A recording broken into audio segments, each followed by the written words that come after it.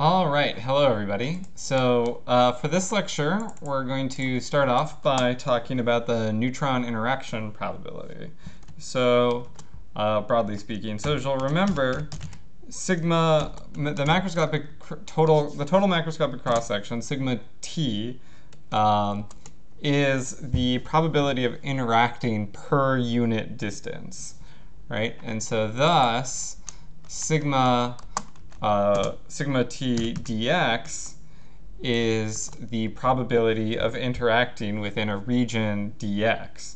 And so we can demonstrate this, or we can define a p of x as related to dx. So just to say, so basically what I'm trying to say here is that, and the relative, sorry, getting caught up on my words here. So we can say that sigma t of dx is the probability of interacting within a small region. So we can call this p of x dx.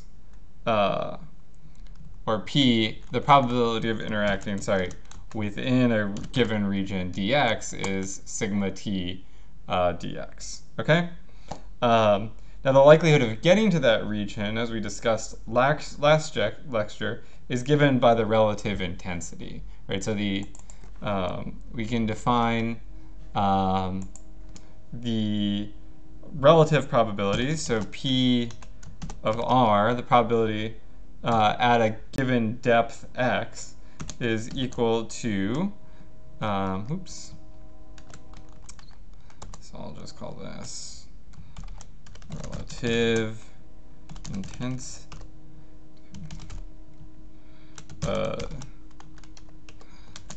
so this is given as the ratio of the intensity at I of x divided by the ratio at I of 0, I naught, which then just equals e to the negative capital sigma t times x. Oops.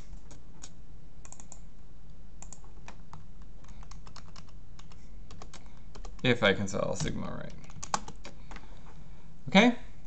So it's this expression here. It's the probability of interacting, or that's the relative intensity.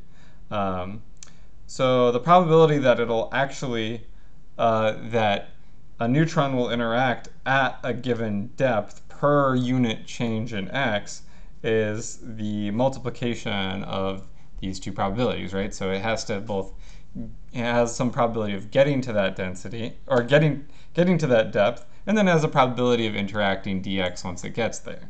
And so, actually, let me leave that up.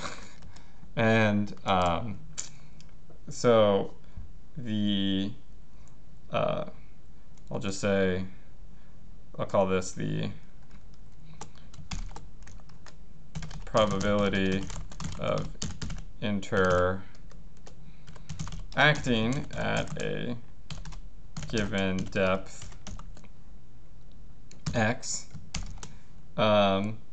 This is going to be p of x dx, right? So we're only in some small thin window, and this is the probability that will, or the relative intensity, right? So the p of r times p of r of x, p sub r of x, times the probability that we interact at that at that density, or at that depth. Sorry, p sub dx of x, and so thus we have this is equal to e to the negative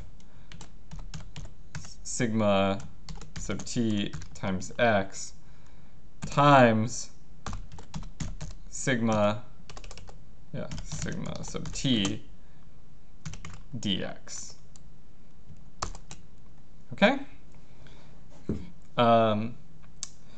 And so this gives us a nice expression of, over this whole thickness of a block, what we can, the probability that we're going to actually interact at any given distance inside that block. And so we can define the mean free path in that block as lambda. So we'll call,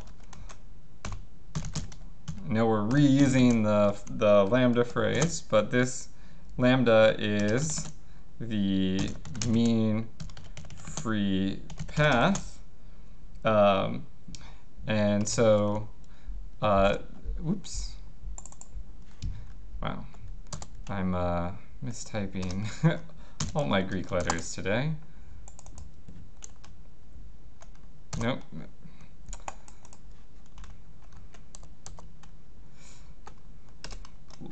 Lambda. There we go.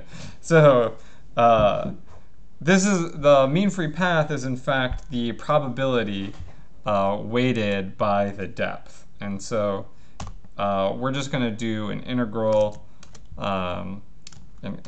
weight. So that means that we take the probability and we multiply it by the actual depth x. And so here we say lambda equals the integral from 0 to infinity, if we have an infinite block. Is that right? I think that's right. Of x times p of x dx. And so this is itself equal to, right, this is p of x is equal to e to the negative macroscopic cross-section, macroscopic total cross-section times x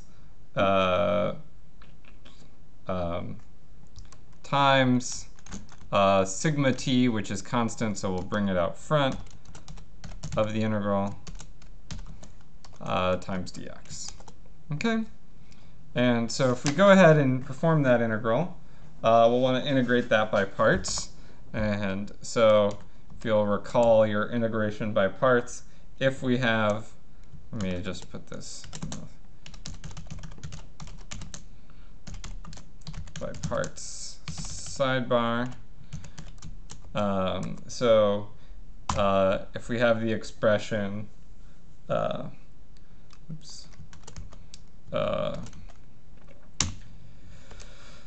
integral of u dv, this is equal to u v minus the integral of v du. Okay, so all we have to do is get our terms into that expression, and so not so bad. So for example, or not for example, in this case, right? So we'll want to say that u is equal to x, which, oops. So that means that du is equal to dx, and then v, we'll say, is equal to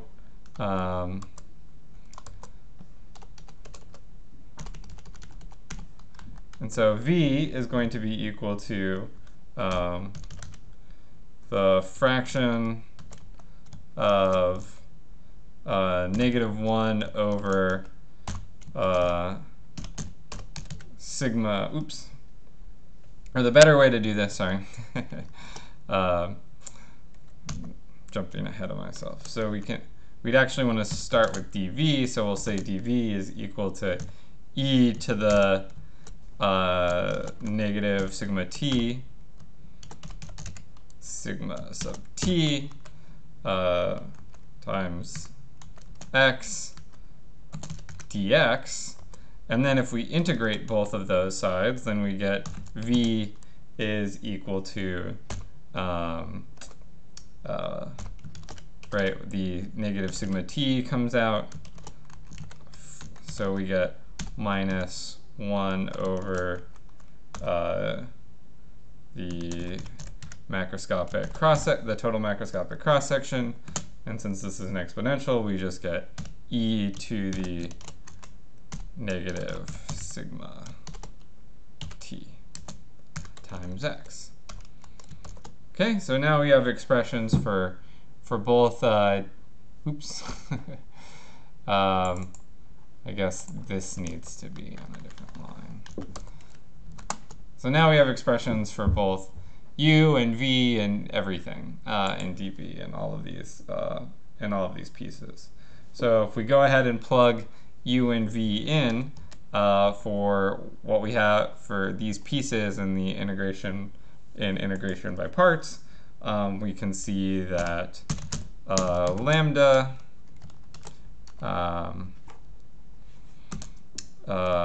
is equal to, so it's u times v, so it's x times negative sigma t.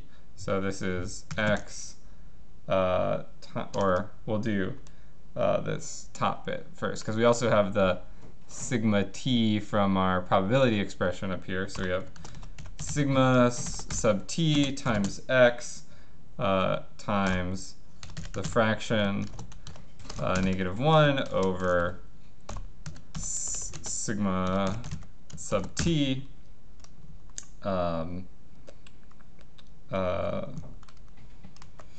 e to the negative sigma sub t times x, and this is evaluated, of course, at from 0 to negative infinity, or 0 to infinity, sorry, 0 to,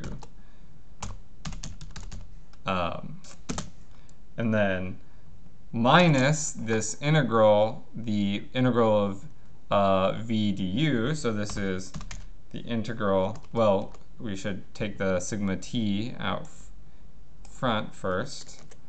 So minus sigma t times the integral of, and then we also have minus 1 over sigma t is also constant, so we can bring that out of the integral frac of minus 1 slash sigma of t plus integral 0 to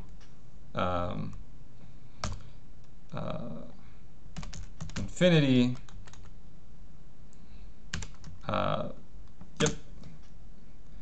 of e to the negative sigma sub t x dx. Oops, and something went wrong. What went wrong here? Oops, yeah, sorry, this should be, there we go. Okay, so that's our expression, our initial expression. So this, let me copy this again. And then I'll paste it back in. And so a lot of these sigma t bits cancel, so that's good. We can get rid of those. So we can be left with negative x, and then this is now a plus, and we'll get rid of that. And so we have lambda equals negative x e to the sigma t x evaluated at 0 to infinity plus the integral from 0 to infinity of e to the negative sigma tx dx. Okay? And so if we do this, we can go ahead and see that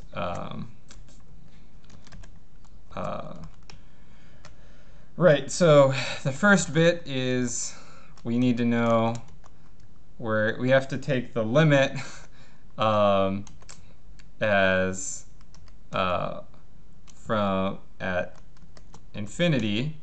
So we'll take the limit as x goes to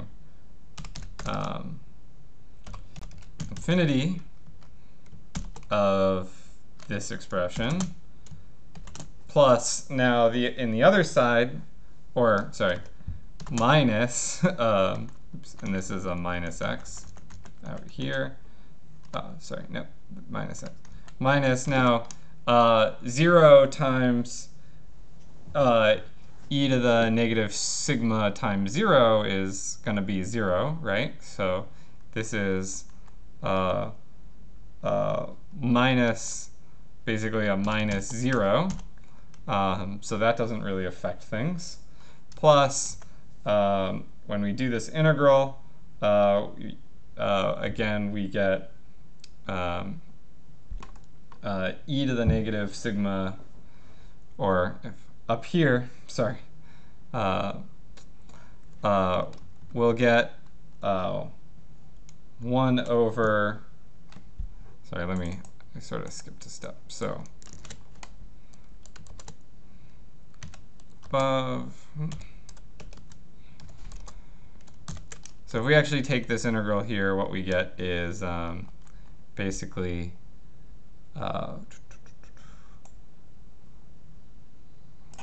we get the fraction, again, negative 1 over sigma sub t times e to the negative x, or e to the negative sigma t of x. And now this is evaluated at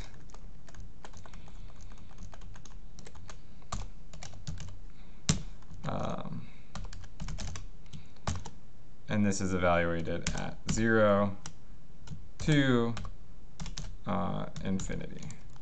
Right, so we've just evaluated that integral here, and then when we go to plug in the values, it's again, so at negative infinity, we e to the negative sigma t is 0, and so we get plus 0 minus, and at e to the negative sigma t x, or when x is 0, that's 1, and so this is frac minus 1 over sigma sub t. And so the annoying bit here is still this limit, and that limit is, as we'll find out here. So what we can do is we can bring this other piece to the front. So this is just, let's get rid of these zeros because they don't matter, and we can do 1 over sigma t minus x, or the limit of x e to the negative sigma t of x as x goes to infinity. Now, the problem with this is that you end up with 0 times infinity piece. And so what we want to do, oops, and actually, oh no, this expression, that's negative, sorry. The exponent here is negative. I messed that up. a while ago, actually.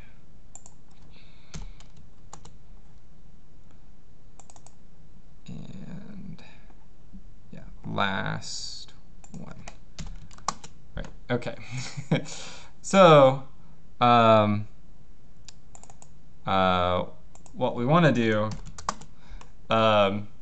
is we need to apply L'Hopital's rule to this expression, okay? And so when we, to be able to get a, since it's an indeterminate form, and so when we do that, we can say that this limit is actually equal to the fraction x, and then we can take this to the -1 power, and then we get the limit as x goes to infinity of x over e to the negative sigma t, and then we can take the derivative of both the top and the bottom here, and so if we do that, we end up with, so let me do frac d dx, just to be clear. Oops.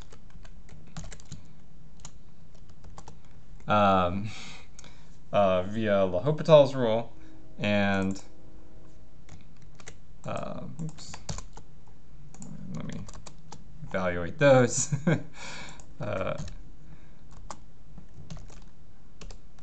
No, that's not what I wanted, clearly.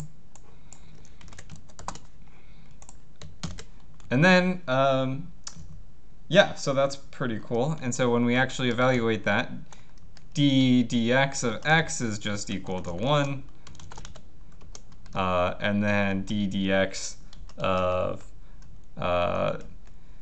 sigma tx is, of course, is then sigma t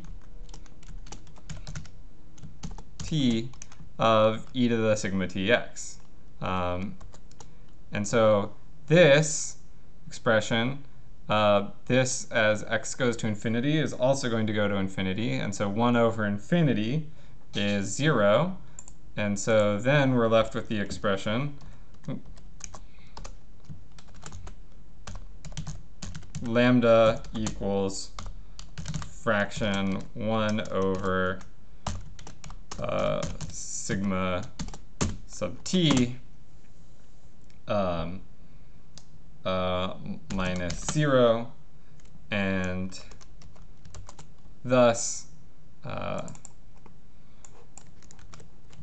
voila, what we have is lambda equals 1 over the total cross-section. And so that's it. So the mean free path of a neutron flying through material is 1 over the total cross-section of that material.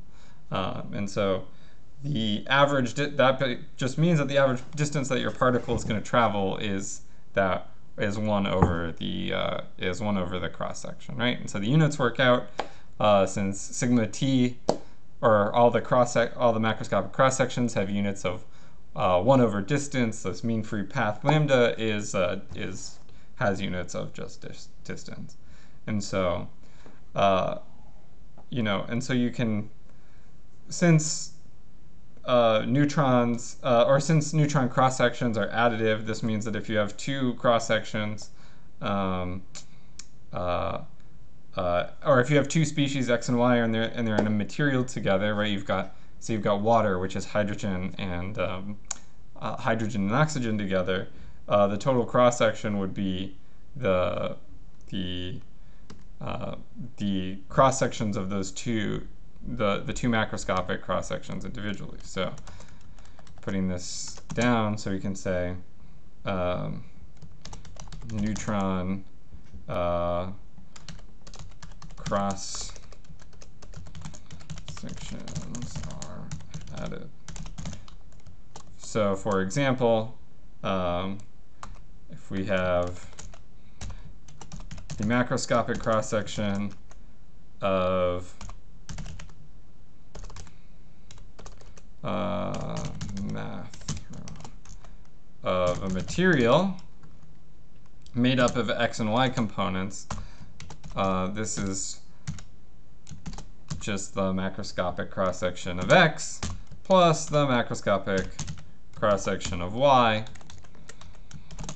And so nominally weighted, which means that these are weighted by their number density. So if you wanted to do this in microscopic cross-section, it's the number density of x times the microscopic cross-section of x plus the number density of y times the microscopic cross-section of y, as we saw from our last lecture. Okay? All right, so that is what I mean by their additive. So if you've got a material, you can easily figure out the mean free path of a material, right? Because now you just add the two together and then you take the inverse. Or you add the components together and take the inverse. All right.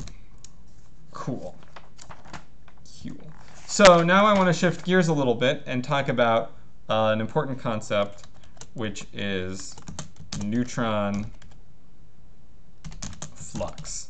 So the flux is one of the key parameters of nuclear engineering. And so to describe and understand flux, imagine that we have many, many monoenergetic neutrons flying around in all directions. So if I go back to the board here, right, so I might have like neutrons going every which way, you know, in all directions. It's complete chaos.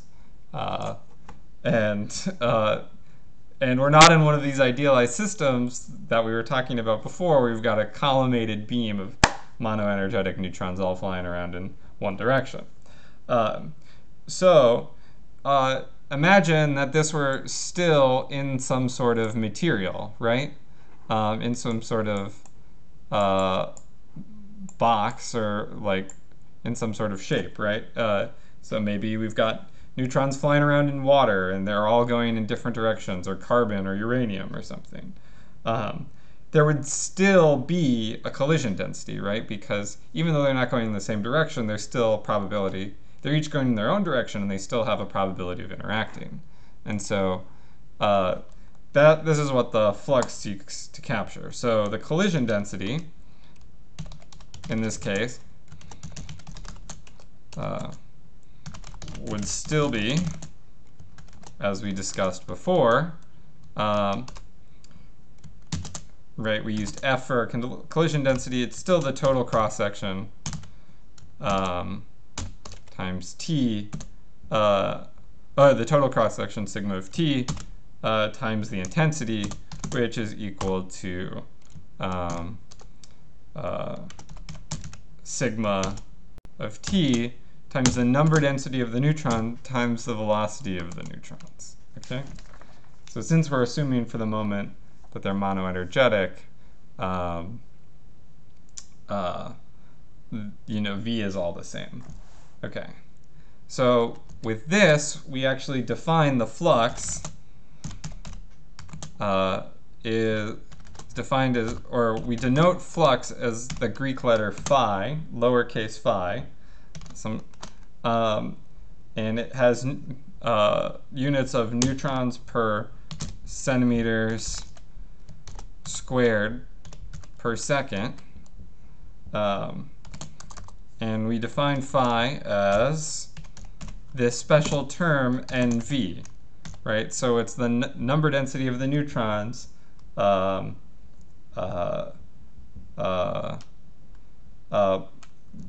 basically multiplied by the speed at which the neutrons are going. So N, of course, has units, since it's a number density, it has units of neutrons per centimeter cubed. And And v is the velocity, right? So this is just, this just has units of centimeters per second. So that's how you end up with flux having these units.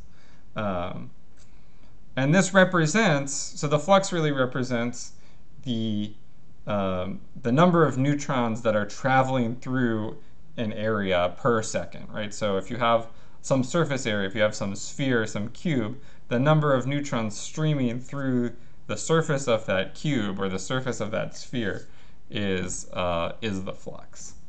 And so these neutrons are flying all over the place, and if we imagine that, right, so it's if you were to draw a little ball around this, around these neutrons, and you were to count the number of crossings of this from the neutrons of this sphere in a given unit of time. Okay. All right. So that being said, one thing that we kind of glossed over before was that the current is actually a vector. Okay. So remember, if in our drawing, when we had one beam, we had neutrons all traveling in the same direction, and they were incident on some disc-shaped foil target, right? Some thin foil. So if that's our foil, and then this is our one beam that's monoenergetic, right?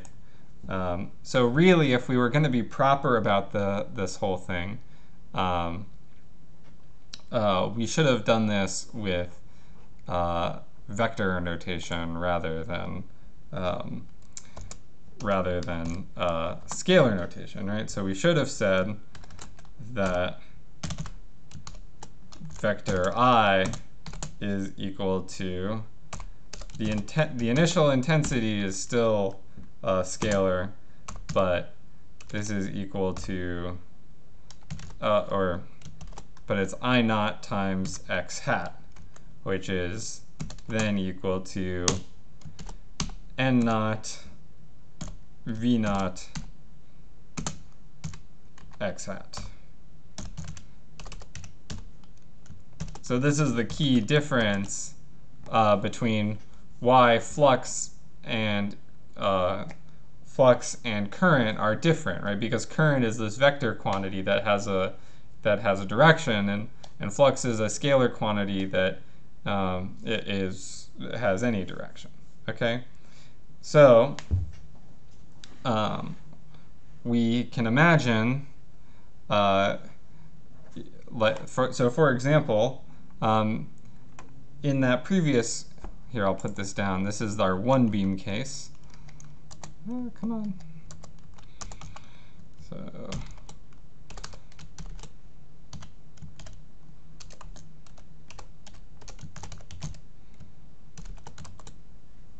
I thought I would do underline, but I guess not. So that's our one beam case, right? We just have one beam coming in from the side. If we go ahead and do a two beam case, come on, paste. Previous. Okay, not copy and paste. That would be really annoying.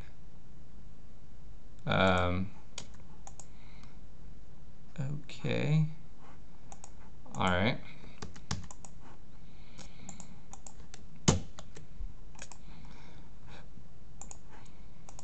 All right, so if I have a two beam case here, let's say we have two beams coming in directly on opposite sides of the foil. So if they were to hit, they would be hitting head on. Right? So they're coming in. I know my drawing here is not the greatest. So they're coming in from completely opposite directions. One's traveling in positive x and one's traveling in negative x. And so if we wanted to represent the intensities here, right, this has an intensity. Let's say they have equal intensity. Right, of n naught, v naught, or I naught. Then what we would get is, if I go back to this, let me copy this. So if I have two beams, so our vector is equal to I naught x hat. So that's the first beam, like before, plus we have a second beam, which is I naught, but now traveling in the negative x direction. And so that leaves us with a zero current, okay? But just because it has a zero current doesn't mean it has a zero flux, right? For flux, we count everything.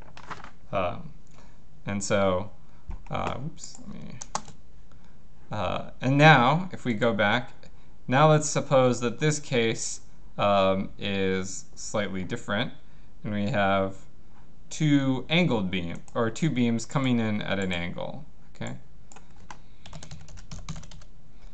So it's no longer, so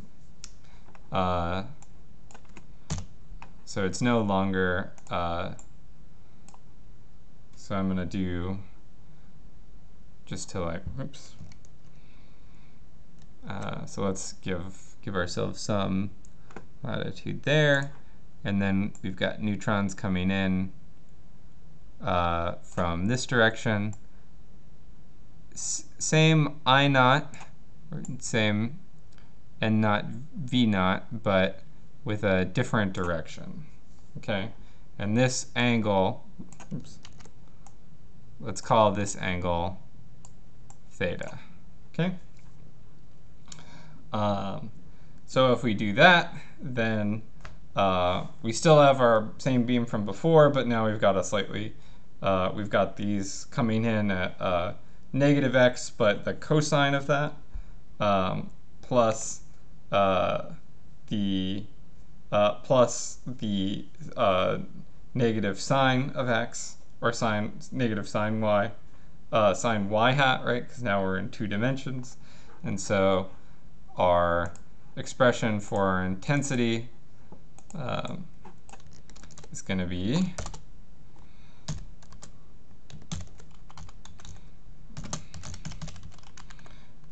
so now we still have this term from before, but now we have, and let's do this in terms of, we can do it this way. So this is, we now have the cosine of theta here, and we have a y hat term, and since we're coming in negative, so we'll have I naught, and it's the sine of theta times negative y hat. Okay? And so if we do that, we can consolidate the x hat terms and simply get 1 minus cosine theta of x hat minus sine theta y hat. Okay? And that's what our current looks like. So the flux is actually the surface integral of the current. So given these 3 cases, we could take the surface integral. So that's what's going on here. So let me say that. Flux is the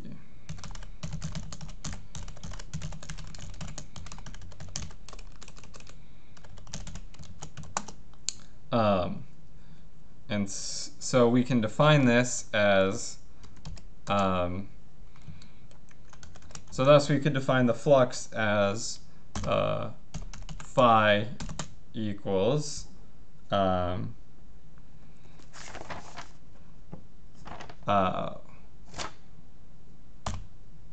our FOIL case, at least, 1 over 2a, right? Because we defined a as being the area of one half of our FOIL, times the surface integral of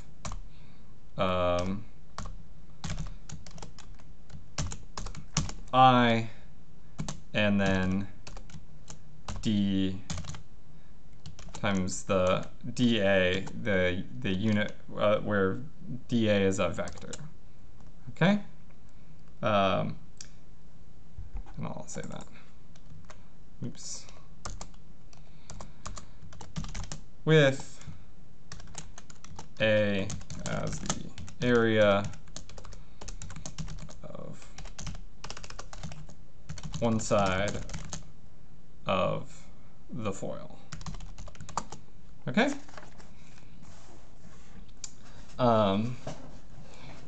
So because of this,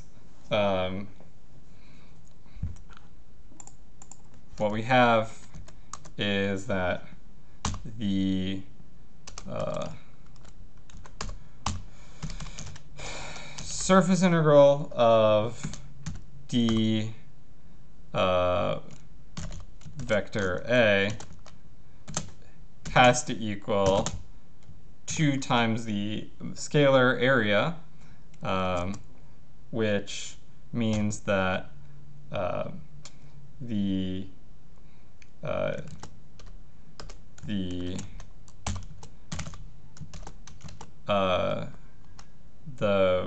vector A, our area vector, is going to be A of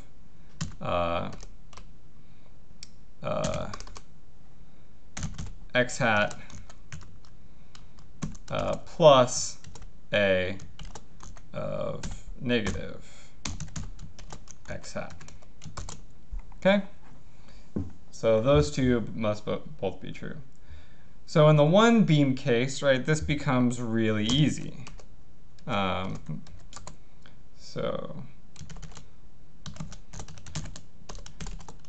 Or relatively easy, I should say. So if we wanted to find out the flux for one beam, we would say that phi equals fraction of 1 over 2a, right? We've only got one beam coming in,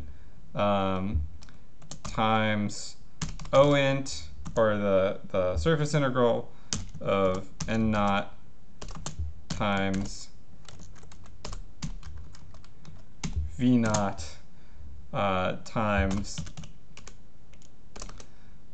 d, the vector A,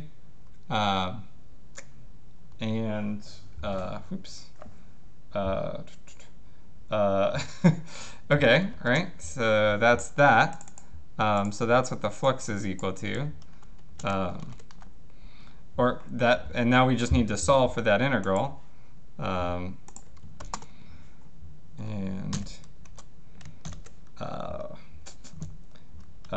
Which, since we only have the x hat, the positive x hat part, not the negative x hat part, on our piece, or on our, in this, right, sorry.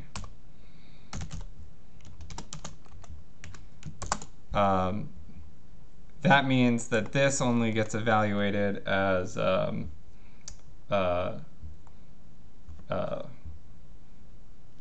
with, or this, right, both, sorry, excuse me, that is not correct. So n naught, v naught are both constants, so they come out of the integral. and then we're just left with the the surface integral of dA, which is of course as above equal to 2a. So then that's how we end up with the flux equals the fraction of 1 over 2a times n naught v naught times 2a, which then of course cancels. I wrote pho, I must be hungry. And oops. And so those 2a's cancel, and so in the base case, this is how we know for our monoenergetic beam that the flux is just equal to n naught v naught. All right.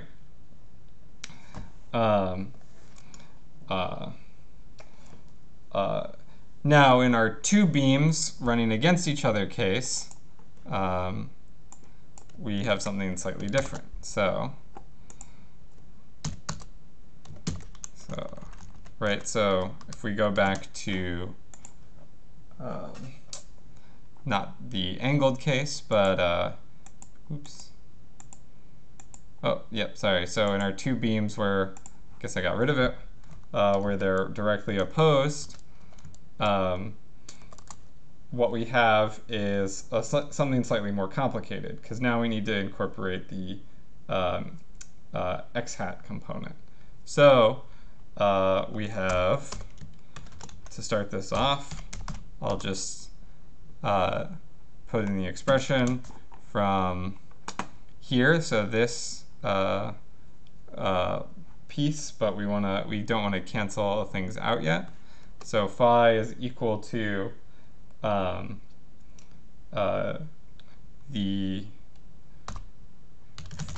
1 over 2a times the surface integral of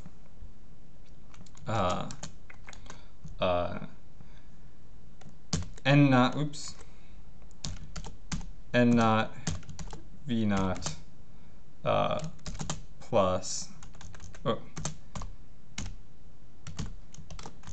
x hat plus or rather minus or I should do plus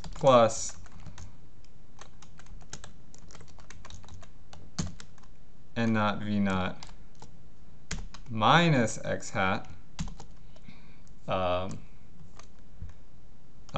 times, or d of a x hat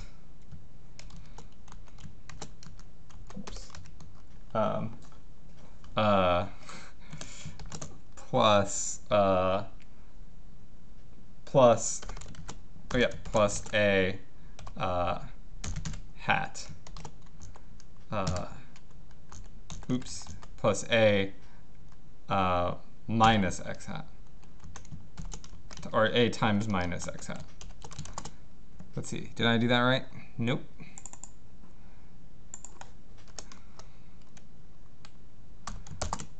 Okay, and so when you go ahead and integrate that,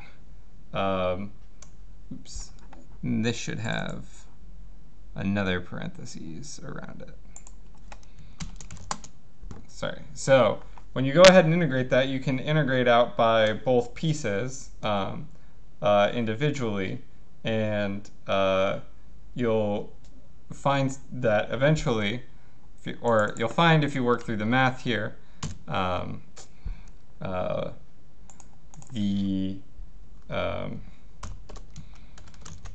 that phi